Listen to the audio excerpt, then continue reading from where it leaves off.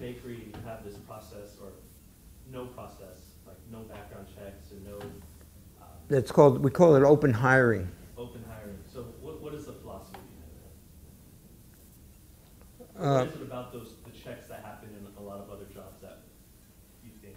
Well, it's fear. I mean, I think people are afraid of hiring potential violent people or no good people, you know. So it's stereotyping, profiling, and fear, right? I think all of those factors go into it. And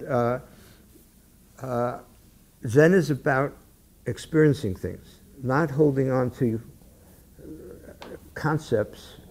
I mean, have a lot of ideas and stuff like that, but not attaching to those. Zen is a practice of trying to let go of those attachments to be able to see things as they are, not as we think they are. So that's what goes into, is what went into the idea of open hiring, that we were going to go by the experience of how they worked, rather than what their background stuff said they were, and what our prototypes were.